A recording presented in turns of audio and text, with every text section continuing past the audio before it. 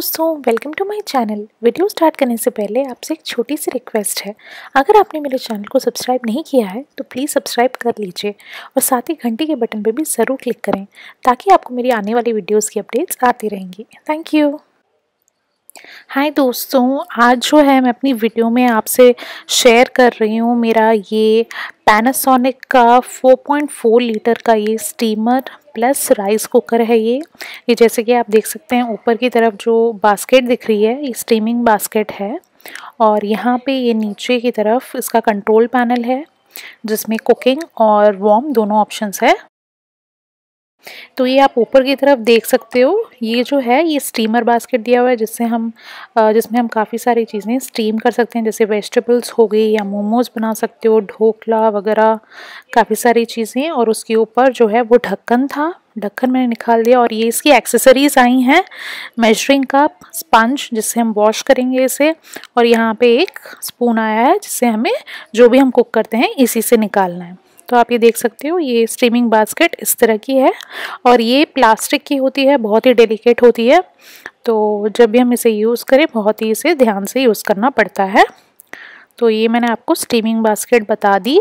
अभी आप ये अंदर की तरफ देख लीजिए, ये है हमारा कुकिंग पॉट।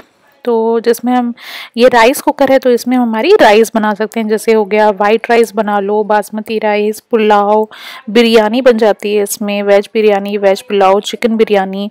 सो काफ़ी कुछ हम इसमें बना सकते हैं। और ये आप देख सकते हो ये प्लेट है जिसे हम अंदर रखते हैं।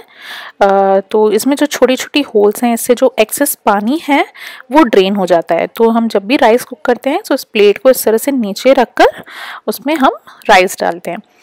और दोस्तों ये है इसका कॉर्ड काफ़ी लंबा है, बड़ा है। सो इसे यूज़ करने में कोई दिक्कत नहीं होगी, आप इसे कहीं भी प्लेस करके यूज़ कर सकते हो। 3 प्लग का प्लग पिन है।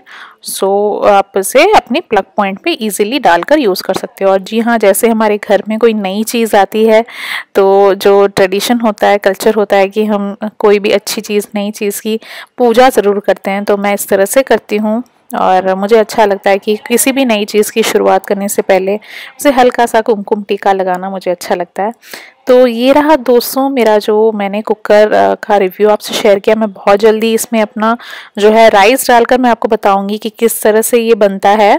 इसमें बहुत ही ईजिली, बहुत ही झटपट बन जाता है और बहुत ही इसमें जो चावल जो है खिले खिले से बनते हैं। तो मैं आपको ज़रूर बताऊंगी उसकी अगली वीडियो में। तो दोस्तों ये रहा मेरा review on my Panasonic 4.4 litre steamer plus rice cooker. अगर आपको अच्छा लगा है इस वीडियो को एक लाइक ज़रूर करना और मेरे चैनल को आप ज़रूर सब्सक्राइब करना। Thank you so much for watching.